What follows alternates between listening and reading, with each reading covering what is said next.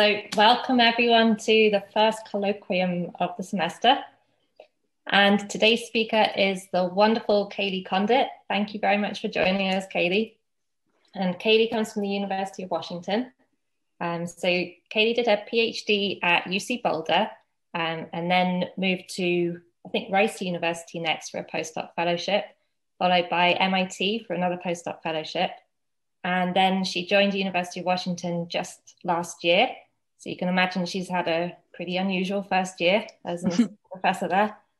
And Cailey's research is really cool because it's at the intersection of classical field geology, but also petrology and geophysics, which is quite an unusual mix. And she studies fluid flow and deformation in exhumed portions of the deep crust and at the subduction interface. So yeah, thanks again, Cailey, for joining us. And we're going to hear a talk today about slow earthquakes in subduction zones. Great. Well, thank you, Megan, for the invitation. I'm really happy to be here. I'm going to share my screen now.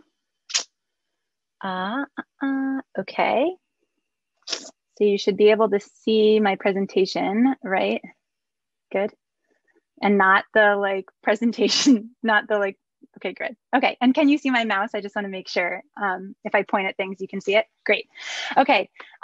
Well, yeah, as I said, I'm really excited to be joining you today and to talk to you about slow earthquakes in subduction zones. This is an area of research that's near and dear to my heart, in part because I live on top of a subduction zone that has slow earthquakes or slow slip events and hosts them at regular intermittent periods. So I'm interested in it from a personal perspective, but they're also just fascinating from a scientific perspective. And so I want to also just acknowledge, before I get into the talk, my collaborators on this work. So Melody French, who was a postdoc at Maryland, actually a couple of years ago with Wenlu, is one of my main collaborators on this work. I started working on this topic with her when I was a postdoc at Rice, but then I've also worked with Victor Guevara, Jonathan Delph, Cinti Lee, Lawrence Young, and Emily Chin on this work. And so there's no way that this project really could have taken any form without all of these people helping me out.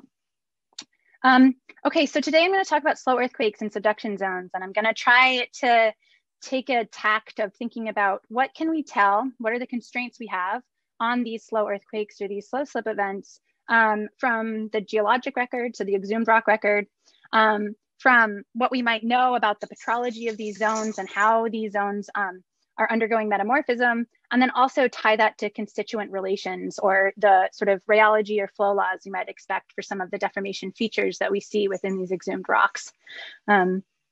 And so for a little bit of motivation, right, we are all familiar with subduction zones. We have oceanic lithosphere subducting underneath some overriding plate. And you know, these zones host the most devastating volcanic eruptions on Earth.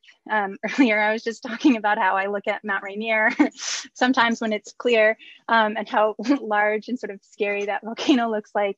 But these subduction zones are also hosting the largest earthquakes on Earth. And these can be seismogenic, and they can just have a lot of ground shaking. They can be really destructive and quite deadly.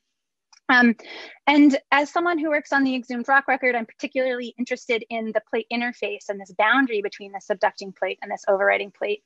And this interface is really integral for these two different major types of hazards. And in the way that the chemical evolution of this interface happens is influencing our global element cycling and what material makes it down to these arc source regions. And in terms of the way these rocks flow and break is influencing the fault zone behavior. And so the rheology of this interface, or the strength and the way these rocks actually deform, is going to influence when, where, and how we might have one of these large earthquakes. And so if we look at a subduction zone in a slightly more detailed and maybe more realistic cartoon, you know, we can see that this zone of the subduction interface is really fluid rich. And we know this from the rock record, certainly. We also know this from geophysical observations. But you know, if we look at this plate interface and you know, some cartoon depicting what it might look like at shallow depths, we know that the plate interface is a relatively narrow fault zone, and then at deeper depths we transition into a ductile shear zone. But this is a really lithologically diverse zone and a really chemically diverse zone. And so fluids along this plate interface are facilitating and influencing both the chemical and mechanical processes that are taking place along this zone. And so when we think about the chemical evolution of this zone and the element cycling and what might be making it all the way down to these arc source regions, we know these fluids are doing a lot of work here. We have water-bearing minerals, hydrous minerals. We see a lot of evidence for chemical alteration and metasomatism. There's evidence of metamorphic reactions and loss of water and volatiles as the rocks subduct and heat up, and those hydrous minerals become unstable. And the way these rocks flow and break and their fault zone behaviors from the rock record, we know that these rocks are locked in the seismogenic zone near the trench. And then at deeper depths, when it gets warmer, ductile deformation is dominant here. So we have sort of ductile creeping at these depths, and this is loading then this locked seismogenic zone, which then releases most of its energy in these large megathrust earthquakes that are so dangerous. What I'm interested in today talking about is this phenomenon that's happening at the transition zone between these locked rocks and where we have ductile deformation dominant. And so these are these slow earthquakes, or episodic tremor and slip if we're having these slow earthquakes happening on an episodic recurrence intervals and coexisting with tectonic tremor. And so I'm just going to introduce episodic tremor and slow slip, which is often called ETS. So what I'm showing here on the left is a map of the Earth showing the subduction zones, at least in 2011, where we had imaged or geophysically imaged this slow slip and tremor, or this ETS. And so ETS is a combination of these cyclical slow slip events. And these slow slip events have recurrence intervals on the orders of months to years. And these events themselves are occurring over weeks to months, and they can release as much energy as a magnitude 6 or 7.5 earthquake. So they're actually releasing quite a lot of energy. This is one of the reasons why they're called slow earthquakes. They're happening slowly because their slip rates are faster than tectonic creeping rates, but much slower than an earthquake rate. So, actually in Cascadia right now, I think we're undergoing a period of ETS, but I can't feel it. It's just happening underneath me. But over a series of months, it's releasing a similar amount of energy as a magnitude 6 earthquake. And these slow slip events, when we have ETS, are temporally and spatially coincident with tremor. And they appear to be happening along the plate interface and at depths. When we talk about deep slow slip or deep ETS, these are depths below the locked seismogenic zone in these subduction zones. A non-volcanic tremor is a series of low frequency earthquakes, we think. And the intensity of tremor appears to be proportional to the amount of slow slip that's happening within these zones. There's been some really nice detailed geodetic and seismic work to suggest this. And so what I'm showing right here is just 3 maps of 3 subduction zones where we have imaged slow slip and tremor. So you can see here is Alaska right here, and you can see in blue, I'm showing contours of the subducting plate depth. And then in purple, this is the patch of the subduction zone here that slipped in the 1964 megathrust earthquake. And then down dip of this, you can see there's a zone where we have slow slip and tremor here occurring. We see a similar pattern in Nankai in Japan, where we have slow slip and tremor, these green and orange zones here that are down dip of these patches that slipped in these large megathrust earthquakes. And then my favorite subduction zone, because I live here, is Cascadia, of course, where we have evidence of slow slip and tremor down here at these depths of, 30 to 60 kilometers. But in Cascadia, we don't have historical records of a megathrust earthquake. The last one was right before Western Europeans moved into this area. So we don't have any written records of it. There are oral records from the Native American people that lived here before. But until recently, we really hadn't recognized that there were large megathrust earthquakes along the zone, and there hasn't been one for a while. So we may be due And importantly, these deep slow slip events have preceded large megathrust earthquakes, and they are certainly contributing to the subduction zone slip budget.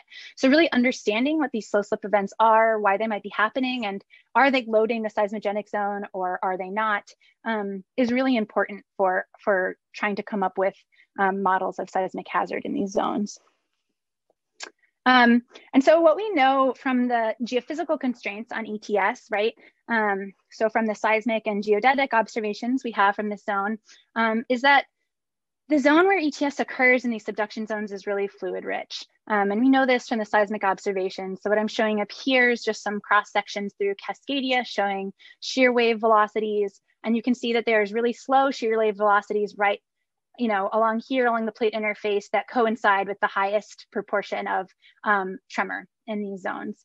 And so those slow shear waves have been linked to a fluid-rich environment. We've seen that tidal triggering has actually led to slow slip events, which suggests that this environment is very low, has very low differential stresses. And those two observations together have been used to infer that this is a zone of high pore fluid pressure, at least transiently.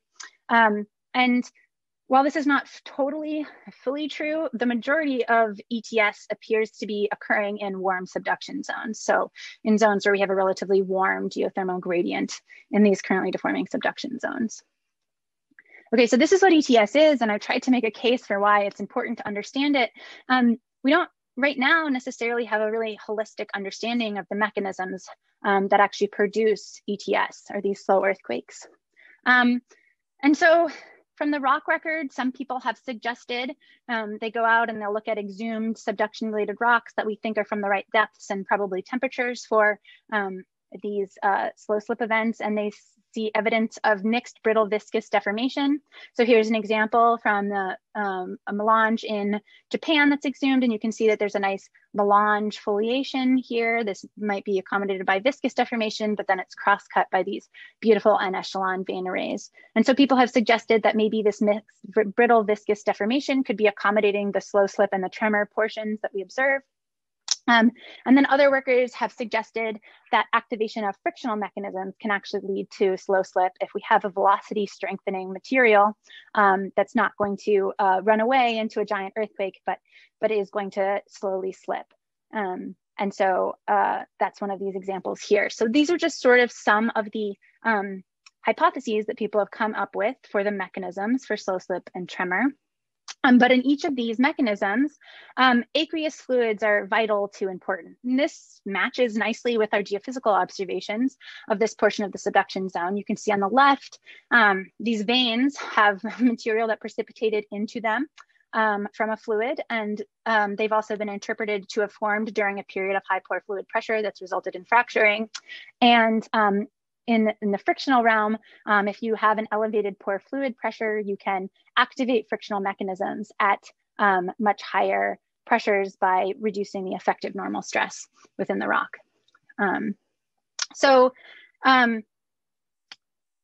What I have tried to do is think not necessarily if I go out to the rock record and I see something that flowed or I see something that broke that I can then fully say, oh, this must be slow slip, this must be tremor. What I've been thinking about is taking a little bit of a different tact and thinking more about what are the conditions of ETS. And if we can figure out what the conditions of ETS are from a number of perspectives, then we can start ruling out some of these proposed mechanisms and sort of narrow down the field for what might actually be producing ETS. And so what I'm interested in is what's the fluid environment of ETS? What's the stress environment? What are the PT conditions? What rocks are down there? And what structures are potentially deforming or forming during these periods? And can we use these constraints together to try to understand what the mechanisms of slow slip and tremor might be? And so to do that today, I'm going to take you on a bit of a tour of some of my work. I'm going to be talking about observations from the exhumed rock record. I'm going to tie in some constitutive relations or flow laws that we have that we know about how these things deform and the relationships between stress and strain rate. And then I'm going to tie it to some petrologic modeling that I've done in warm subduction zones to try to think about the source of the fluids that might be facilitating this high pore fluid pressures within these zones. And so we're first going to go to the rock record. This is a beautiful field photograph that I showed at the beginning of this talk. This is the Upper Engadine Valley in Switzerland. And we're actually looking across this valley at an exhumed subduction interface. And so we can see we have this overriding plate, this overriding Australpine plate, and then we have the subduction interface there to the left. And actually from where I'm standing right here and taking this photograph, I'm actually also standing within this same subduction interface just across a strike slip fault here in the valley. And so to give you a little bit more geologic context, here's just a larger geologic map of this area in Europe. And so, you know, we have the Alps here, and there's a, you know, plate interface exhumed sort of within a lot of this dark green zone here. I know Sarah's group has done a lot of work in Monviso down in this area over here. I'm going to be talking about work in the Arosa zone, so in the Central Alps here in this area, and I'm going to zoom in to this box right here and show you a slightly more detailed geologic map to get you situated. So this is a map of the Arosa zone over here in eastern Switzerland and the Central Alps. This is a Cretaceous to Paleogene subduction plate boundary. And it formed during the closure of the Penninic Ocean between the European and Adriatic plates, and the Austro-Alpine domain right here in gray that was subducting over the Penninic domain here. And then the actual plate interface contact is this dashed line here. And the rocks that have been interpreted to represent subduction zone processes and the subduction interface is actually these dark green rocks in here. And so previous work from this area has shown that the exposure depth, the subduction exposure depth, deepens from north to south and transitions from maybe 10 kilometers up here, where the rocks were maybe 150 degrees during subduction, to much deeper conditions down here in the south, where the rocks are maybe between 300, 400, 450 degrees, and at depths of maybe 35 kilometers. And importantly, fossil earthquakes, or pseudotacholite, which is a frictional melt that forms during seismic events, have been found within this overriding plate right near, within 10 meters of the plate interface between the paleo temperatures of 200 to 300 degrees. And so this has been interpreted as a fossil seismogenic zone, sort of within this range. So this is just a block diagram that I'm adapting from previous work by Bachmann et al. Of the subduction zone, but this is sort of the same colors as we were seeing before, what the subduction zone might have looked like. So we have this overriding plate with the Australpine plate here, with this lower plate subducting. Here we have the subduction interface right here. We have this region that's preserved here. We have pseudotacholite. This might be the paleoseismogenic zone right in here. And actually, if we look at observations of deformation that are preserved within this subduction zone, or these subduction zone rocks, we see that we have evidence for pressure solution creep, which is an important deformation mechanism within these rocks sort of this whole way. We can transition into some crystal plastic deformation. We have evidence for co-seismic megathrust ruptures with these pseudotacholites here. And then there's a whole bunch of veins that are occurring as we get sort of the middle of the seismogenic zone and deeper. And these observations are important because, as someone who's interested in what mechanisms might be facilitating slow slip and tremor, understanding the rheology of these rocks, which we can pull out from the microstructures that are preserved with how they deformed, is key. And so I focused my work here on the deepest portion here that's exhumed below the exposure of pseudotacholite. So as we saw from the geophysical observations of where slow slip and tremor are occurring in currently deforming subduction zones, these deep slow slip events are happening down dip of the seismogenic zone. And so this was an area that I wanted to target here to look at what the rocks might tell us about whether slow slip might be hosted here and what the conditions might be if they were. So I'm going to zoom in and show you an even more detailed set of geologic maps of these two sites right here in the deepest part of the Arosa zone, as they're exhumed here. And I want to show you just a set of maps that I've made and some brief key geologic observations that we've made. So this is this first site that we were working in. It's exposed at temperatures of about 300 to 400 degrees C and maybe paleo depths of 30 kilometers in the crust. You can see here's a cross section of what this plate interface and these rocks might look like. The zone here is about a little less than 400 meters thick. It has tabular lenses of serpentinite, metasedimentary rocks, mafic schists, metabasalts, and talc schists. So it's really lithologically diverse in this area. And here's what this slightly deeper site or hotter site looks like. This is site 2, and this is another map, detailed geologic map of the exposure that we see here. And this is what a cross section through this zone looks like. Here, the plate interface is exposed at about 500 meters thick. It again has these tabular layers or lenses of serpentinite, metasedimentary rocks, multiple different kinds of metasedimentary rocks. There's lots of mafic schists, metabasalts, talc schists, and a lot of evidence for metasomatism. And so I just want to point out these thin talc layers are really end up becoming quite important, that we see as, in some cases, we think metasomatic rinds in some of these mafic to ultramafic sequences, and then in other places in some of associated with some of these metasedimentary units. But I'm going to show you a set of just field photos to give you a sense for what these rocks really look like when we're out there in the field, and show you a lot of evidence for fluids doing some really interesting work in this zone. And so this is a photo that's taken from within the plate interface at site 1. And I'm going to just overlay some annotation on it so you can see what I see. So this is the contact right here with the Austroalpine plate. Here's the Austroalpine plate right here. So we're standing, within this subduction interface within these rocks. And you can see there's this big ledge of serpentinite in between it and eroding really nicely, which makes it hard to sample as a talc schist.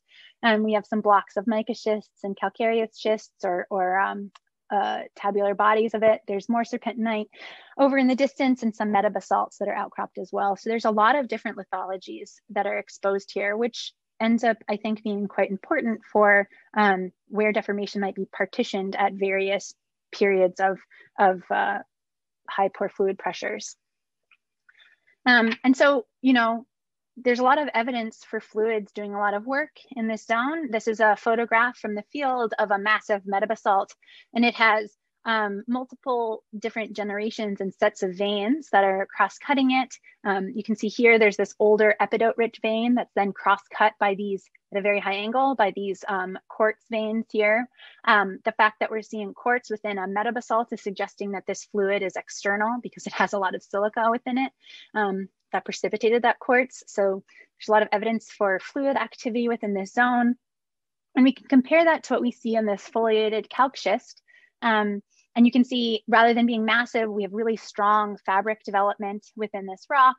And there are these foliation parallel quartz and calcite veins that are being reworked during viscous deformation periods within this rock too. So both of these two rocks are showing a lot of evidence for fluids being really important within this zone. And so what I want to talk about a little bit in the sort of field portion of this is this one specific outcrop. And so here's Melody French here for scale, looking at this outcrop. This is that serpentine ledge that I was showing you a photograph of the side of earlier. When we were out here in the field, it was super cold. As you can tell, there was snow and it was really windy. And so we'd go over to the dark serpentinite to warm up because it was just radiating heat in the sun. And then we'd come back over and keep working on these outcrops. But what I'm showing here is a foliated politic schist that's riddled with these quartz craxial veins. And so you can see this is what this face looks like here. You can see there's a nice foliation that's developed in here, and then it's cross-cut by multiple different orientations of veins, of these quartz craxial veins within it. And so if we zoom in and look at what the microstructures look like within this schist, this is a cross-polarized full thin section photomicrograph of this schist. And we can see that it's cross-cut. The foliation is cross-cut at a high angle by these blocky elongate quartz veins. So this is evidence of, fluids, both probably creating the fractures within this rock and then also filling those fractures in with that silica that's precipitating within them.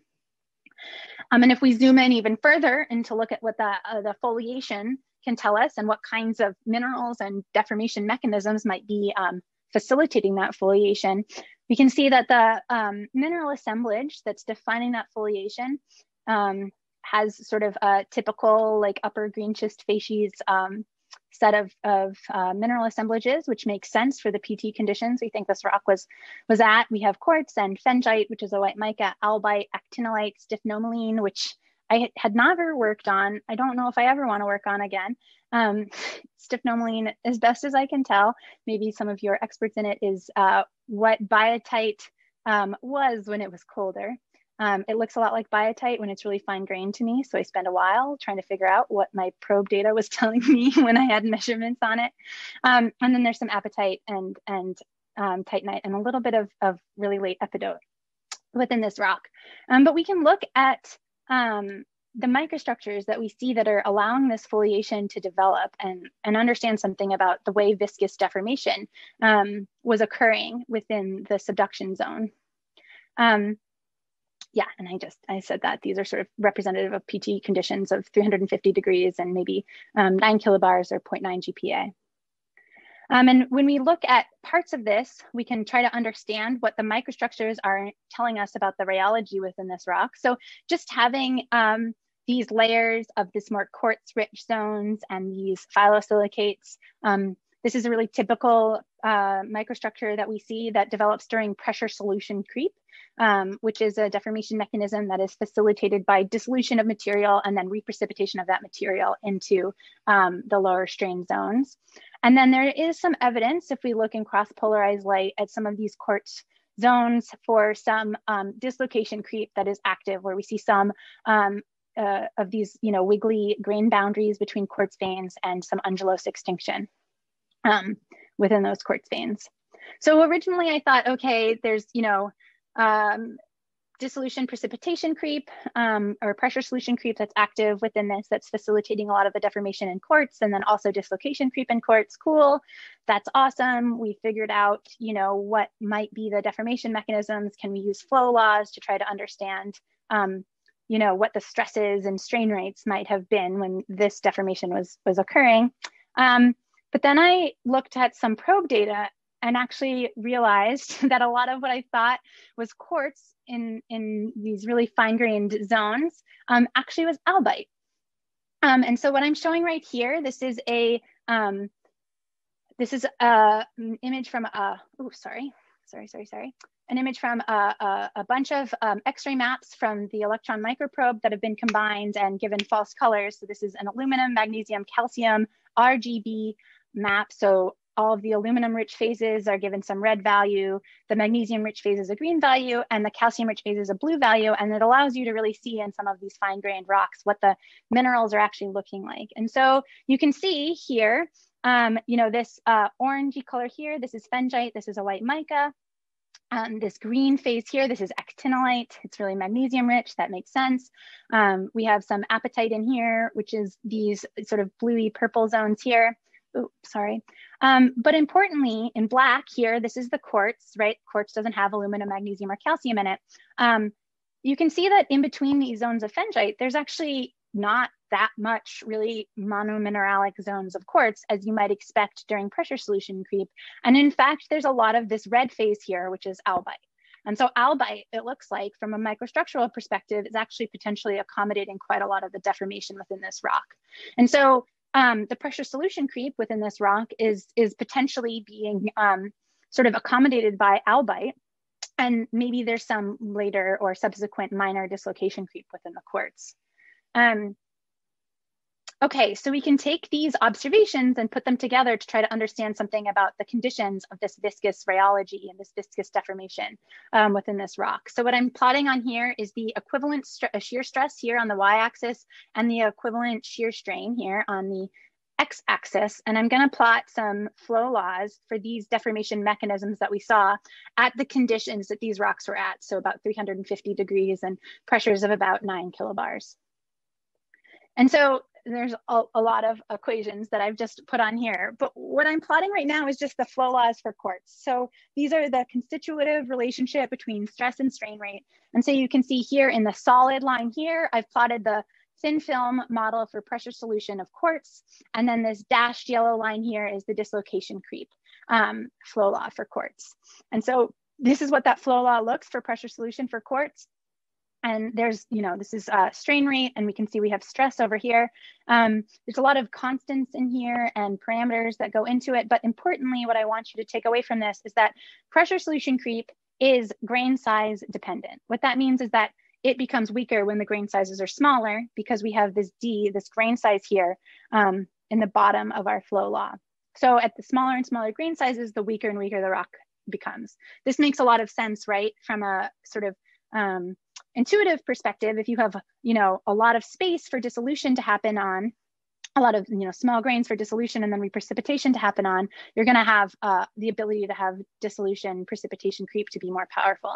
And then importantly, the stress exponent here is 1. So here's our stress here.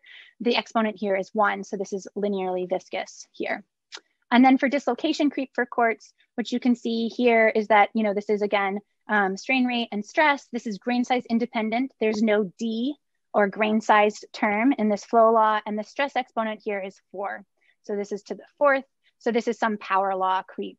And this is what this looks like here when we plot it on the flow law. And so this is for quartz. This is for a grain size of 25 microns. But what we can do is we can do the same thing for albite. So now what I've plotted on here in blue is the flow laws for albite. And this is in solid, the flow law for albite pressure solution creep. And you can see that even with the same grain size, it's a little bit weaker than the flow law for quartz. And the way we tend to think about viscous deformation is that in a rock, it's all sort of maybe active at the same time, but the weakest flow law or the weakest deformation mechanism is what is going to control the rheology of the rock and dominate the rheology of the rock. And then you can see here in this dashed line, this is dislocation creep for albite, which is obviously much stronger. It's not really like doing much on here. And the only real difference, well, there's differences in these consonants, but the stress exponent here for albite is 3 and not 4 like it was for quartz.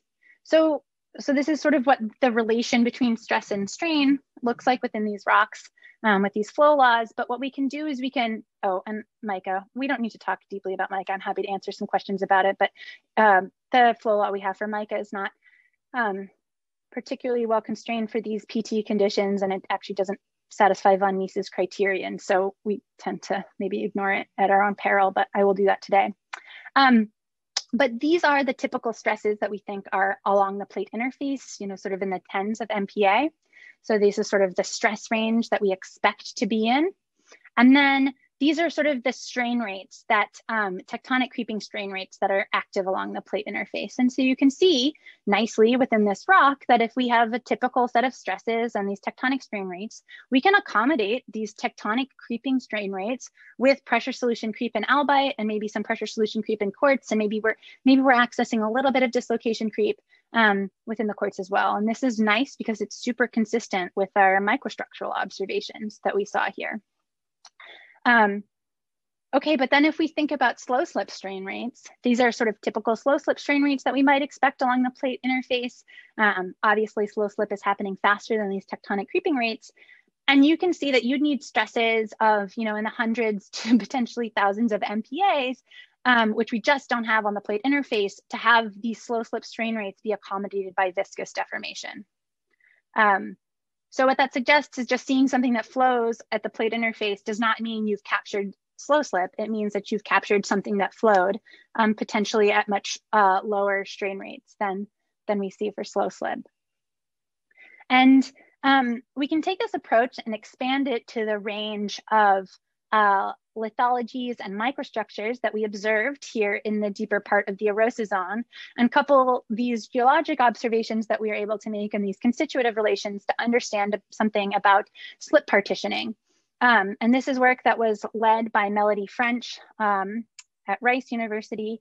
And so what we did together is we looked at the different rocks that are exhumed within the erosive zone. We built a model for an idealized subduction plate boundary at these deep slow slip conditions and thought about what the flow laws for the different minerals that we observed here and the microstructures that are preserved here suggest for what varying pore fluid pressures might do to deformation mechanisms and where we might expect deformation to localize during slow slip events versus during tectonic creeping periods. And so what we see is that at low stresses and low to moderate pore fluid pressures, as I was just showing you, viscous deformation in these metasedimentary schists can accommodate these tectonic creeping strain rates. But if we have even just low to very low stresses and high pore fluid pressures, we can activate frictional deformation mechanisms, specifically in talc and chlorate, that are going to be velocity strengthening and then could easily host these slow slip events and accommodate slow slip strain rates within these rocks. And so I don't have time to go more deeply into this aspect, but this was published in EPSL in 2019. And so please go take a look at it if you want.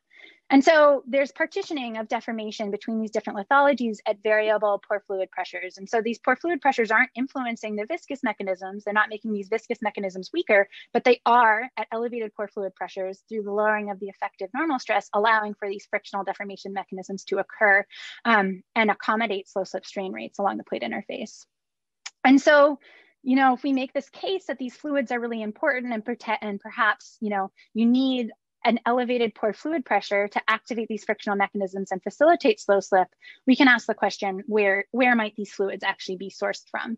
Are these fluids sourced from much deeper in the plate interface and migrate up along the plate interface to the zone where we see high pore fluid pressures, or not? And so there's a couple of options for fluids, right? We have fluids that are coming in at the trench, these shallow pore fluids right here. But we think that those fluids are generally expelled, those pore fluids are generally expelled at depths of less than 15 kilometers. So that leaves these metamorphic fluids that tend to be pressure and temperature controlled. So these are fluids that are released during dehydration reactions from hydrous minerals as they transform into less hydrous minerals. And stable isotopic data from the rock record from exhumed rocks at this depth, even the Arosa zone specifically, suggests that the fluids here are metamorphic in origin. So that jives with what we think is happening with these shallow pore fluids. And we actually see evidence for that. I have some stable oxygen isotope data from these very veins in this sample, which have a fluid value of between 6 and 7 per mil. So this is too heavy to be meteoric fluids or surface waters, and actually relatively light. So it might suggest that these are coming from some mafic source in here. But we can take sort of a modeling perspective to try to figure out where these fluids might be sourced, if they're metamorphic, and they be sourced quite deep or much more shallowly. And so these dehydration reactions are a function of the slab top PT paths. And so along this plate interface, these rocks that might be quite hydrous are going to transform at various depths depending on the temperature. And so the thermal structure of the subduction zone becomes incredibly important for understanding where we might have devolatilization reactions and potentially devolatilization reactions at the conditions of ETS that might lead to these high pore fluid pressures that facilitate slow slip. And so the approach that I took to try to answer the question of where might these metamorphic fluids be produced, and then the question of what lithologies might contribute to these fluids the most, is to look at observations from currently deforming subduction zones that host ETS, and look at observations of the depth of ETS in Cascadia, in Japan, and in Mexico. Here's just an example of Mexico. I'll talk about this figure in a little bit more detail, and couple that to predictions of the locus of metamorphic dehydration at these same subduction zones. And I've done this through a combination of petrologic modeling of typical subduction lithologies and coupling that to geodynamic models of the thermal structure to try to understand exactly where along that specific subduction zone you might expect to have large dehydration reactions and produce quite a bit of fluid. And so if we just look at sort of the geophysical constraints on this for the locations of non-volcanic tremor, this NVT, this is tectonic tremor, and these slow slip events, this is the distribution we can see in Mexico, in Nankai, Japan, and in Cascadia. And I've separated each of these three subduction zones into two different segments. So in Mexico, for example, we have Jalisco, Colima, and Guerrero. In Nankai, we have two patches where we have a lot of slow slip and tremor. We have Shikoku and Ki.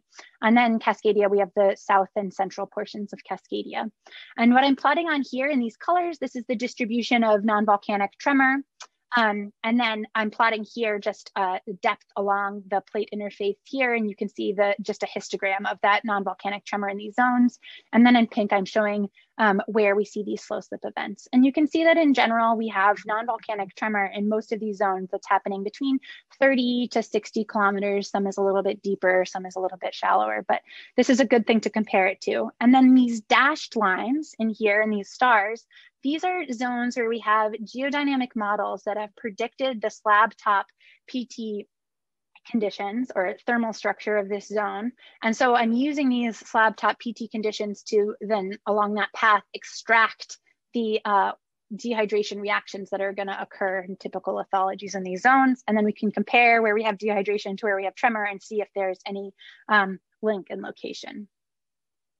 And so I've done this using the thermodynamic modeling software Perplex. And so this is just an example of a PT diagram made in Perplex for an average MORB composition. And I've just contoured it for the amount of mineral bound water. So this is water that's held onto in the mineral structure of the rocks in the minerals within this MORB over this range of PT space. And we're spanning the full depth range where we have observed slow slip events and tremor. And I'm just putting on here the PT conditions of the Arosa zone just for reference. And importantly, I just want to state that these models are all made with at fluid saturated conditions. And here's just the metamorphic facies that these relate to, and then here are these slab top PT paths that are from these geodynamic models. And so what you can see here, right, is I'm showing some of these models, most of them are quite warm and they're sort of not even maybe hitting these blue schist facies conditions. They're more in these green schist facies, maybe epidote blue schist, and then they transition into these epidote amphibolite and then up into these eclogite facies conditions up here. And so we can couple these PT diagrams to these PT paths and extract the water that's produced through metamorphic dehydration reactions along these paths here. And I have done this for 4 typical subduction zone lithologies. So I've done this for average MORB, I've done this for seafloor altered MORB or metasomatized MORB, and then a typical metapellite, and then depleted MORB mantle or an ultramafic rock. And you can see broadly, the pattern between the 2 MORBs is relatively similar, right? We have these zones in blue schist facies where there's tons and tons of water that's held within the rock. This is mostly in lawsonite, a little bit in glaucophane. And then as you move warmer and warmer, you have less fluid rich zones where you have a breakdown of lawsonite and chlorite in these areas. Now the depleted MORB mantle in this ultramafic rock has a ton of water in it, not a literal ton, I mean more than a literal ton, has a lot of water in it. And this is mostly held in serpentine. And then in the metapellite, you can see there aren't these really sharp boundaries between zones where we have a lot of water or facies where we have a lot of water and not a lot of water, but there's more of this gradual decrease in mineral bound water within these rocks. And this is just what these paths look like as they traverse this PT space and these water surfaces. And so what I've done is I've actually extracted the mineral bound water along these PT paths and at PT paths that are plus and minus 50 degrees. So this is just to get at sort of the uncertainty that we might have in both our petrologic models or these thermodynamic models and the uncertainty that are sort of come into play with these geodynamic models. And so what I'm going to show you right now is, I'm going to build this figure right now. So what I'm showing here is for each of those subduction zone segments, I'm going to show you the amount of mineral bound water in each of these lithologies that we modeled. And where we have a big decrease in mineral bound water, that's going to be, a proxy for fluids that are released during dehydration reactions at those depths. And so you can see there's Guerrero and Jalisco Colima. We have Central Cascadia, South Cascadia, and then Shikoku and Kii in Japan. And so this is the typical metapellite, the amount of water, mineral water that's bound along these PT paths for typical metapellite. And the dark line represents the actual line of that PT path. And then that the transparent zone around it is the plus and minus 50 degree envelope around it. And you can see for metapellites, there's just sort of a gradual decrease in fluids sort of along the whole zone. Oh, and importantly, what I'm just plotting down here is a histogram of the depth of non-volcanic tremor. So a way that we can correlate the depths that we see tremor and slow slip to potential zones where we see dehydration. So that's plotted for each of these subduction zones on the bottom. And so if we compare that metapelite to the altered morb, what we see is that actually in the altered morb, rather than these really gradual zones, we see that there are a couple of these interfaces where we actually have, you know, maybe a release of 1 to 1.5 weight % water over a very narrow depth range or pressure range. Here, we see this to an even stronger extent with the average morb here, where we have these, you know, zones where we have a lot of fluids that are, you know, released from those mineral bound water in here and in here. And then what we see in the ultramafic rocks is that there's very little mineral bound water that's released, except for Yaliska Colima, where we have a lot that's released right here. This is the warmest PT path of any of the samples that we saw. So what I think this all suggests together is that actually you can see there's a pretty nice correlation between dehydration in these mafic rocks to the location of where we see some of these tremor and slow slip zones. And so rather than requiring up-dip movement of fluids that were produced at much deeper depths along the plate interface to these depths where we see slow slip and tremor, we might actually expect to potentially have a metamorphic source for these fluids that's in situ from these mafic rocks. But we can zoom into Key where we don't see a very nice correlation and try to understand more about what might be going on there. And so here, what I'm showing you is the Key Peninsula. This is the map here, and I'm going to show 3 different geodynamic models, these PT paths, and the water that's produced if we use each of these different PT paths for the same exact zone. And so here I'm showing you a model from Simon Peacock's work from 2009, and you can see this is the model we originally used, this geodynamic model, and there's very little water that's produced at these depths of slow slip and tremor. This is a model from Peter Van Kekken's 2018 paper, and you can see it's even colder and there's very little fluid that's produced at these depths.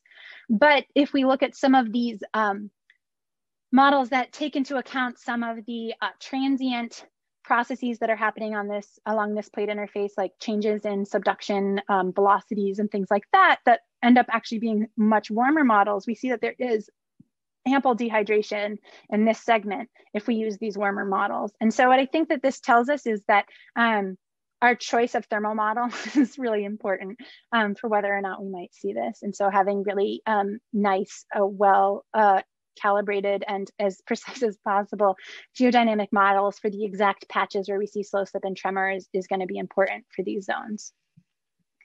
Okay, so if we return to the metamorphic dehydration plots that we saw here, what we can see is that this dehydration is occurring in these mafic lithologies and at the depths that we see slow slip and tremor, and could be a nice in situ fluid source at these slow slip and tremor depths. And this is consistent with isotopic studies from some exhumed terrains like Jekyll et al. 2018, actually from the Arosa zone and some of my own isotopic constraints. But we can ask the question, what dehydration reactions are actually releasing this water? So if we wanted to go to the rock record and think about what we might actually see evidence for, we can think about what dehydration reactions we see. And so if we zoom into Guerrero in Mexico, we can take a look at this. So here I'm just showing the map of Mexico and the PT path for Guerrero. This is where the slab flattens out here.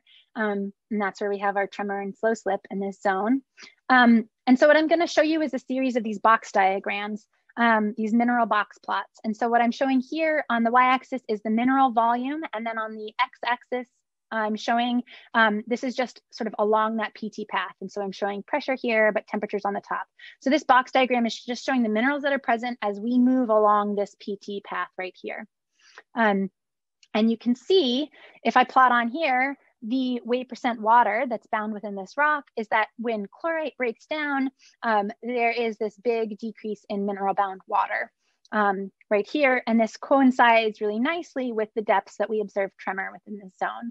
So along this intermediate path here, we have chlorite breakdown and the growth of calcic, amphibole, epidote, garnet, and eventually omphacite, which is resulting in about 2 weight % water that is lost at these depths. And this water could readily produce these high pore fluid pressures that we might see. This is along the cold path. So then this is, again, following this cold path. This is just to take into account uncertainty here in our models. And we can see rather than having chlorite breakdown at the conditions of tremor, what we see is that we actually have breakdown of lawsonite. So we're in lawsonite pluvius species at this like colder path here. And that breakdown here then produces, 2.5 weight % water. So at these cold paths, we see lawsonite breakdown and growth of epidote. And then along this warm path, again, we see this breakdown of chlorite here and growth of epidote, omphacite, and garnet, and some calcic amphiboles. So what I think this is telling us is there's not necessarily one single metamorphic reaction that's producing these fluids, but there could be a lot of different metamorphic reactions, but they could all still individually, if they're seen by these rocks, see the production over a narrow depth range of 1 to 3 weight % water. And so the breakdown of chlorite and lawsonite seem to be important, and the growth of epidote, amphibole, and garnet are what we see happening in these zones. Okay, I'm almost done. I'm trying to be thoughtful about the time.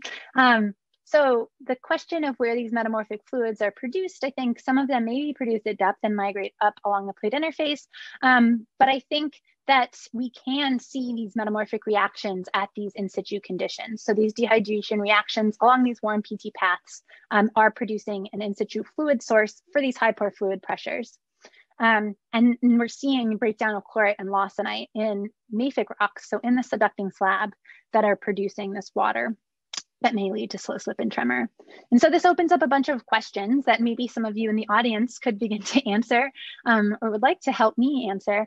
What are the timescales of these fluid releases? Is there enough fluid to produce these lithostatic pore fluid pressures that we would require to activate these frictional mechanisms? And can we find evidence for this in the exhumed rock record? I would like to know. So in conclusion, the constraints that I've been able to start to provide for slow earthquakes, this is a fluid-rich environment. We see this from the rock record. We could activate these frictional mechanisms with these transient or these periods of high pore fluid pressures.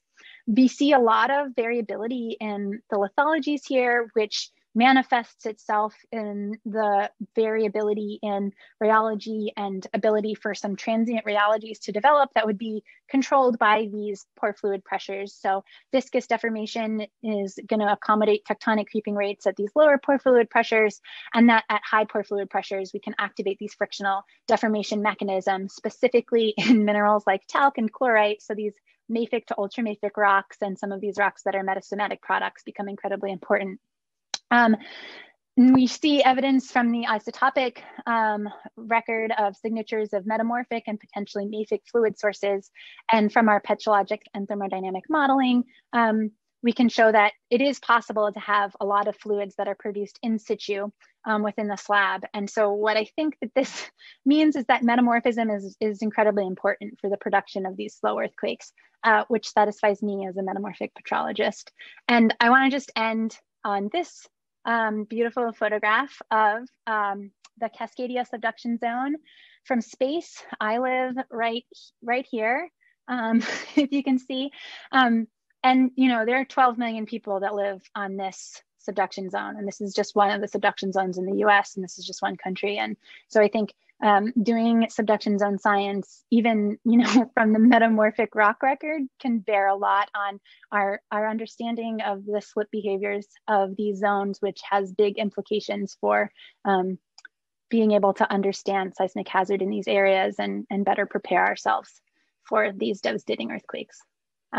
Okay, thank you. Thank you very much, Cailey. I'll give you a round of applause. Thanks. So I'm sure people are going to have questions for Cailey. Oh, Monghan's quick off the mark. Monghan, go ahead. Thank you so much for the talk. It's really exciting seeing petrology and modeling together. I have two questions, actually. The first question is related to that PT diagram you show where you have the tectonic stress and the strain, and then you locate where the tectonic loading strain and during the slow slip. I was wondering, because the slow slip is not happening all the time, they are episodic. So they are actually the strain switching back and forth. So I guess my first question is whether does that suggest there's a transition between like dislocation, pressure solution creep all the time, or there's a dominant process? And yeah, maybe so you're that's my talking about question later. this diagram? Yeah, this one, yes. Yeah, I think that's a great question. And there's certainly, right, we know that we have tectonic creeping that's happening all the time, even in the zones that host slow slip. We know this from our GPS observations of these zones. So there has to be some transition and transient behavior that allows you to then get into these slow slip events. I haven't spent very much time thinking about that, frankly. I think what would be controlling sort of whether you have pressure solution creep or maybe activation of these frictional mechanisms is the pore fluid pressure. So the model that I like in my head, I didn't explicitly say this in the talk, and maybe that's my bad, but is this idea that like when you have to have fluids present along within these rocks to have pressure solution creep be active, right? Because we have to have some grain boundary fluid that's allowing the dissolution and then reprecipitation of this material. So you can't be dry, but if you don't have a really high pore fluid pressure, even if you're like, you know, at like 70% of lithostatic pore fluid pressures, you could have pressure solution be sort of the dominant deformation mechanism, sort of controlling the rheology of these rocks. But if you can have these periods of transient elevations in pore fluid pressures, potentially through these dehydration reactions, right? If we have some dehydration reaction where we have a bunch of metabasalt that's releasing a bunch of fluids into the plate interface, and you accumulate these high pore fluid pressures, then you would switch from the dominant mechanism along the whole plate interface to be pressure solution creep within the schists, to be frictional deformation within these like talc schists and chlorite schists potentially. Now that would mean that you wouldn't necessarily shut off deformation within the pressure solution creep within the metasedimentary rocks, but in terms of the entire plate velocity, it would be accommodating such a small amount compared to the amount that would be accommodated during these slow slip events when you have these much higher plate velocities. I don't know if that answered your question. I hope it did. I think sort of. Can I ask my question? So in the beginning of your talk, you mentioned, you know, velocity strengthening, weakening, friction, and coincidentally, I actually read your EPSL paper a few months ago. So that immediately reminds me of Kellen Wayne's paper.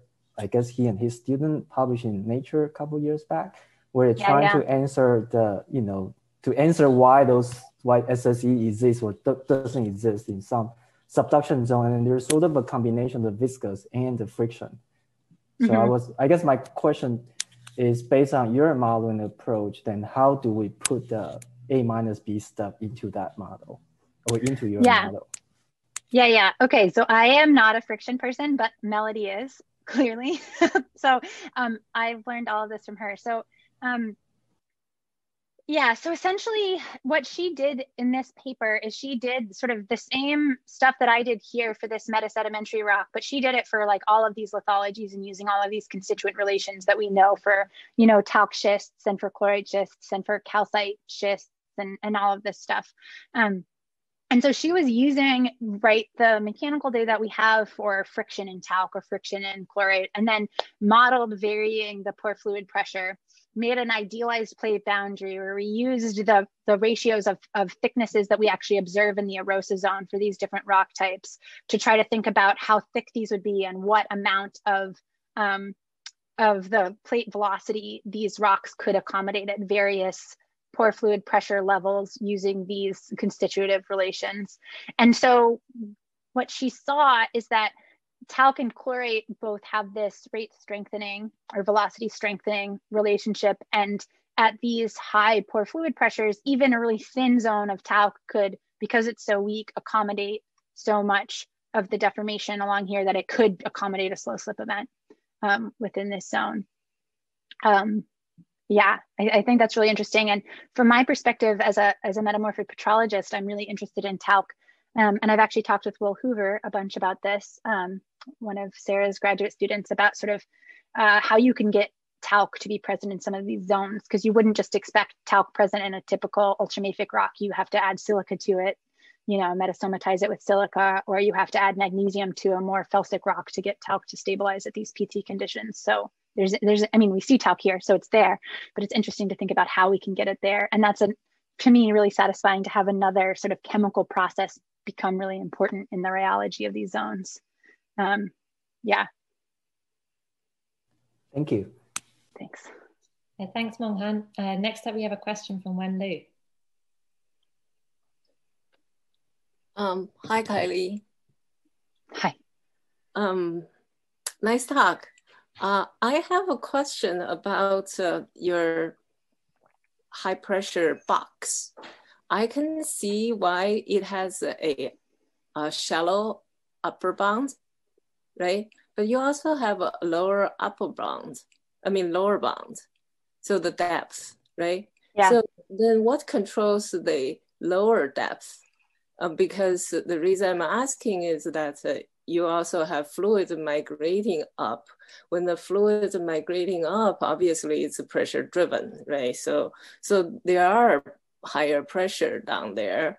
So why is that your high pore pressure zone is having this lower bounds, and what happens below that? So why cannot they build a high pore pressure?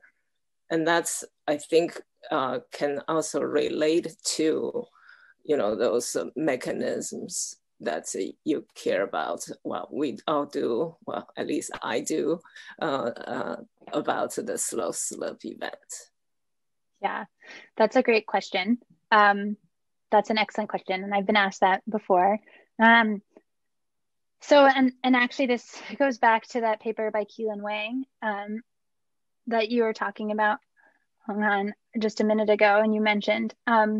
Yeah, so what that would require is there's a couple of ways you could invoke something. I don't know if we really know, and it would be great to look at the rock record. It's just these things are really hard to even. There's so many things that are happening in these rocks. It's really hard to tell what is actually evidence of this transient process or not, even at the conditions where we definitely know we have slow slip. So going to a deeper depth and trying to identify why we don't have slow slip and tremor at, say like 80 or 90 kilometers depth in the plate interface, where we know we have metamorphic fluids that are produced, is a good question. One idea that people have had is that you have to have some sort of like impermeable cap on top of it, on top of the plate interface at these depths. Here, let me go to one of my tectonic cartoons of the subduction zone so you can just see this. Yeah, so one idea is that like right here, you have this high pore fluid pressure that builds here because you have some impermeable cap here that doesn't allow this water to escape. And so you're able to build up that pore fluid pressure here. Whereas if you have dehydration down here, maybe that water is just gonna go into that mantle wedge and hydrate the mantle wedge and not create some sort of, it's not gonna get trapped in here. I think that's an interesting idea to think about. Another idea is that potentially the porosity structure changes so that you're just not able to build up these high pore fluid pressures or something here. Or potentially, I would think you would have talc down here too, but if talc and chloride are really important, there may be some stability, something that's happening with the lithology that might actually be hosting slow slip that you might lose at these deeper depths. I don't find that as convincing from a petrologic perspective, but I also frankly don't find this impermeable cap that like satisfying either. So I think that's an excellent question, and I think that's still certainly outstanding right now. Is like why do we see this at this very specific depth range and not deeper? And it certainly requires more interrogation. So unsatisfying answer, but more work to be done. Thanks. Thanks, Wenlu. So I have a question. I wondered if anyone had tried to include the downgoing sediment package and like the variable composition of that, and like if you're subducting more carbonate or something, is it possible to incorporate that into your model? Yeah, so yes, people have certainly thought about this, and like Whitney Baer and her group are doing a lot of work thinking about the rheological implications of sediment subduction. And also, like, there's clearly going to be a really different pattern of fluid production if you're dominated by, different compositions of of sediments. So Melody tested this a little bit in that 2019 paper where she said, okay, if we take this calc schist that we have evidence for and use the, the rheology of that rock is going to be controlled by a calcite. Let's say if we have like a lot of calcite bearing rocks going down, how does this change this story? So if you're like subducting some carbonate platform or something versus some like,